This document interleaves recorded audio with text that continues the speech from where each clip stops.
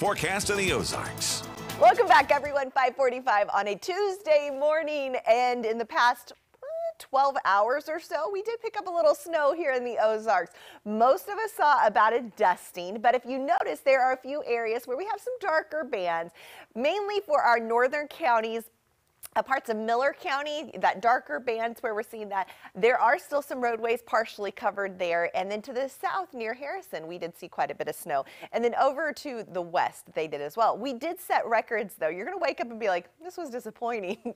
It's melting really quickly this morning as temperatures inch closer and closer to that freezing mark. But we did set new records. Springfield, almost 1 inch. We officially received 9/10 of an inch. That broke the old record of 3/10 of an inch set back in 1916. And Harrison, Arkansas officially picked up 1.5 inches of snow yesterday, breaking the old record of 1 inch set back in 1976. Currently in Branson, we've got the fog, a little bit of roadways that are wet, but no major concerns right now. 32 degrees. Calm conditions, just the fog's going to be your major issue for this morning as visibility is reduced across the area. Along I-44, Fort Leonard Wood, Rolla, Camdenton, all less than 3 miles. Visibility is less than a mile in Springfield and Branson and Harrison. Make sure your lights are on. Give yourself a little extra time and be prepared for that. Temperatures, it's really close to what the wind chill is right now.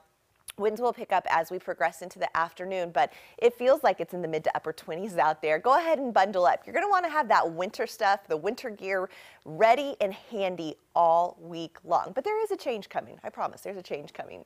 We did have that storm system overnight push off to the north, taking the snow with it and the rain out to the east. What's left over? Maybe a few flurries for our extreme northern counties near Versailles, probably seeing a little moisture. Warsaw, maybe a little rain right now. So for your AM commute, we give it the yellow light because it's going to be foggy and possibly a little slushy in some of those low-lying spots. By this afternoon, 4, 5, and 6, green light is just going to be cold, and it's going to stay cold. Here's what Futurecast shows. Clearing from west to east, but it's going to take some time. This is at 11:30 a.m.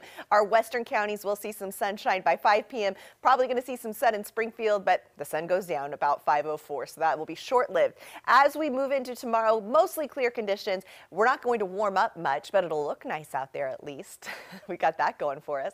For today, we are going to reach close to 40 degrees. More sun out to the west. You'll probably get to 40 in places like Stockton and Joplin. Overnight, clear skies, low 20s across the area. I want to draw your attention to a warm up as we progress into the weekend and next week. This jet stream is going to kind of flatten out. That cold air is going to move off to the east, and we're going to see a warm up with low pressure moving in for Thanksgiving. We're still a long ways out, but right now it's looking like temperatures will be in the low 50s.